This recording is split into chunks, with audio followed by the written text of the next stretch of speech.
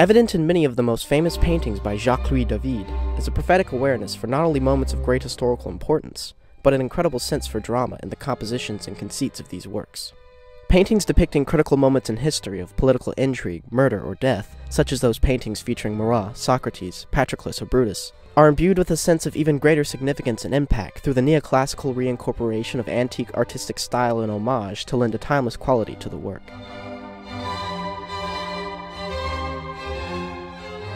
The domestic upheaval of his own country during the violence and civil turmoil of the French Revolution no doubt played a part in influencing this mode of painting, and provided him a first-hand account of the unpredictable tides of history and the power of redefining it through a grandiose narrative based on the archetypes of antiquity.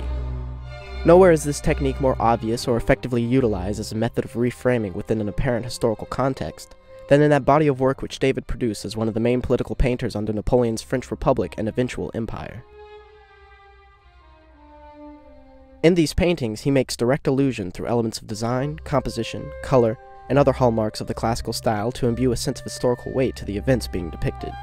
Perhaps the clearest and most emblematic example of this implicit form of historical revisionism through neoclassical motifs is the iconic Bonaparte crossing the Great St. Bernard Pass, where the ambitious leader is idealistically posed in a moment of vainglorious triumph on horseback, with the finger pointed to the heavens and a capably stern look of leadership set upon his countenance.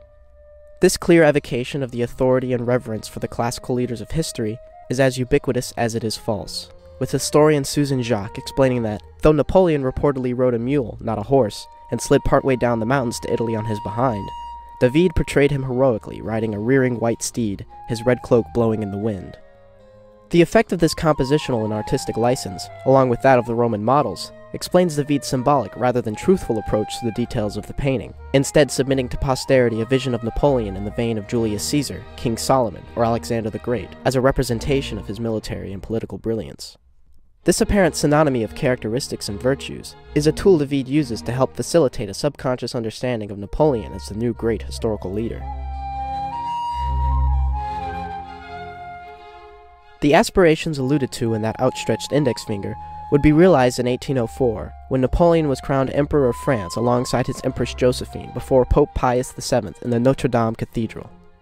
His coronation was the ultimate result of years of military campaigns and political maneuvering, and David was once again commissioned to record the event and ensure it the historical longevity his style had granted earlier paintings. This resulted in the 1807 oil painting, Consecration of the Emperor Napoleon I and Coronation of the Empress Josephine in the Cathedral of Notre Dame de Paris on the 2nd of December 1804.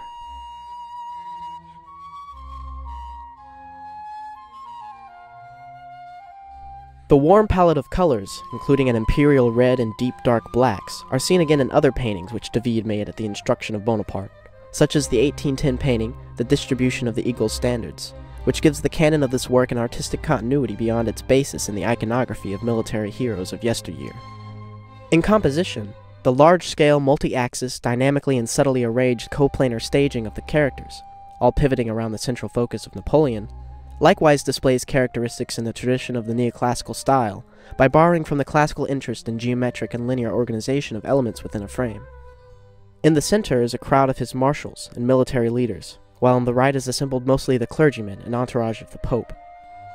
Near the front right are the chief members of his government and political bodies, such as Charles-François Lebrun or Jean-Jacques Regis de Commissaire, whose profile stances mirror their emblems on the coins used in France under the consulate rule, another practice fondly borrowed from the Roman tradition. To the left are members of his family, including many brothers and sisters. The attention paid to the blocking of the painting's main characters extends even further to the detail of the hundreds of people in attendance at the ceremony. David spent nearly a year individually meeting with several key members in attendance to sketch a basis of their likeness to be used in the final gigantic 20 by 32-foot canvas. He was sure not to leave himself out, though, as David painted himself in the second tier of the audience stand, with a sketchbook in hand. For all of the accuracy and dutiful research in the minute details, David manipulates some critical aspects of the scene for the sake of historical drama and symbolism, as had been done in the aforementioned case of the Alps crossing. Visible as a faint outline in the final painting, an earlier sketch of this scene had shown Napoleon placing the crown upon his own head, a controversial move considered disrespectful to the Pope, whose duty it was to crown the emperor.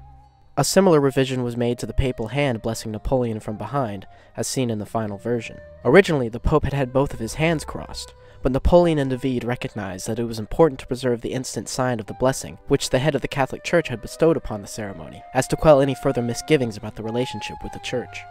To better display an image of familial unity and fraternal respect, Napoleon's own mother and some of his brothers, who had been unable or unwilling to attend the coronation, were later added to the painting, surrounded by the entire rest of the Bonaparte family. In a similar attempt to bring notice to the historical parallels between the man being crowned emperor and the great political war leaders of the past, David illustrated Julius Caesar just to the right below Napoleon, hidden in ecclesiastical robes among the Pope's throng.